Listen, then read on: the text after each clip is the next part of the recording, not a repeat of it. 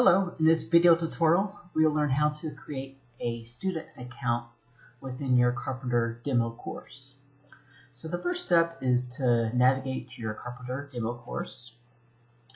And once we navigate to this particular demo course, the process of creating a student account or student login is the same in this course as well as other courses that you might be managing at your institution.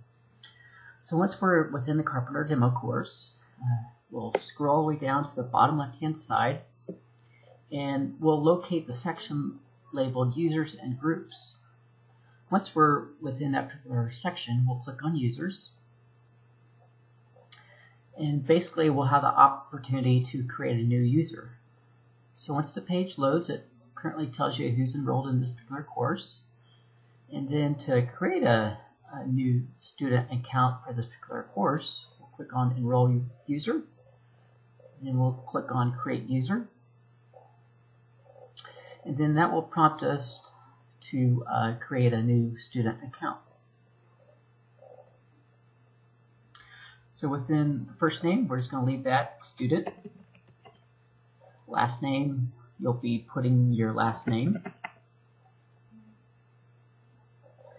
Then as we scroll down, once again, the username and password are all going to be the same. So we'll make this student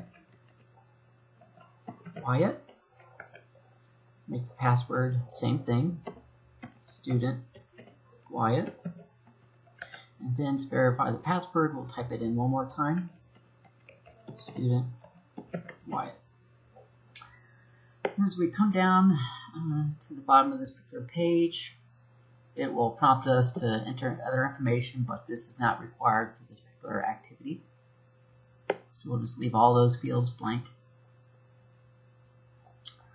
And then under role and availability, it should default to the student, which as it is currently defaulted to student.